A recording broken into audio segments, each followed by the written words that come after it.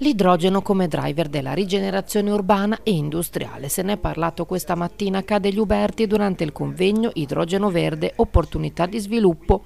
Presente anche il ministro dell'ambiente Gilberto Pichetto Fratin. L'idrogeno è l'elemento più diffuso al mondo, la ricerca su questo fronte sta andando fortissimo, la produzione, l'inizio di produzione, anche con l'iniziativa Idrogeno Verde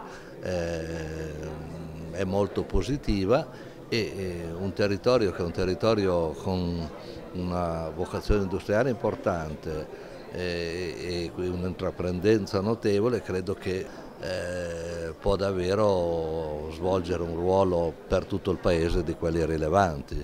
D'altra parte il nostro mix energetico prevede un aumento dei rinnovabili, dove ci aggiungiamo poi l'idrogeno e io ci aggiungo anche il nucleare di nuova generazione. Il 50% delle rinnovabili, ricordato il ministro, arriva dall'idroelettrico, ma la crisi idrica del 2022 con le centrali che non potevano lavorare perché non c'era acqua ci dovrebbe far riflettere su energie alternative. Da qui il ruolo fondamentale dell'idrogeno. La sfida paese che dobbiamo portare avanti è quella di essere meglio degli altri e una nuova rivoluzione, come quando si è passati dal motore a vapore a quello a scoppio. Un'opportunità che può vedere la nostra provincia in prima fila. Mantova sta di fatto passo dopo passo costruendo un'identità di un'area logistico-produttiva della ricerca, pensiamo a Versalis. Noi un territorio che ha la plurimodalità, nel senso che noi abbiamo la possibilità, grazie al porto di Valdaro, grazie alla ferrovia che entra nel porto, grazie all'essere sull'asse di Autobrenner, di spostare merci da gomma, ferro e acqua. Abbiamo bisogno di disegnare un perimetro istituzionale nel quale si investe insieme e si fa di questo territorio, di quest'area, un'area di grande innovazione, di sostenibilità, di economia e di posti di lavoro. Mantova è una delle 52 Hydrogen Valley italiane riconosciute dai fondi PNR, con investimenti su tutto il territorio nazionale di oltre 600 milioni di euro. Mantova è riuscita a trarre a sé, grazie a investimenti pubblico-privati, oltre i 100 milioni di euro.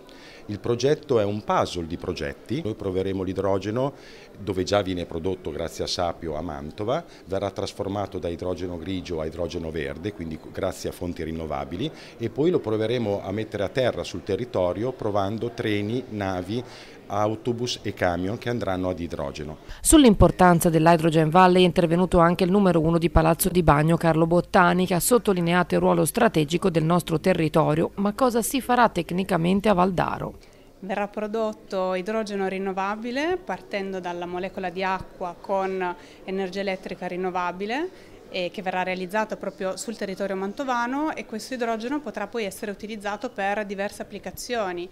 Ci sono applicazioni in ambito mobilità, per cui la possibilità di decarbonizzare il trasporto pesante che non può essere elettrificato per esempio, oppure potrà essere utilizzato anche per i bus, per il trasporto pubblico locale, o per applicazioni in ambito industriale o energetico, per cui abbiamo un'applicazione in ambito residenziale, quindi per produrre calore da idrogeno per il teleriscaldamento della città di Mantova.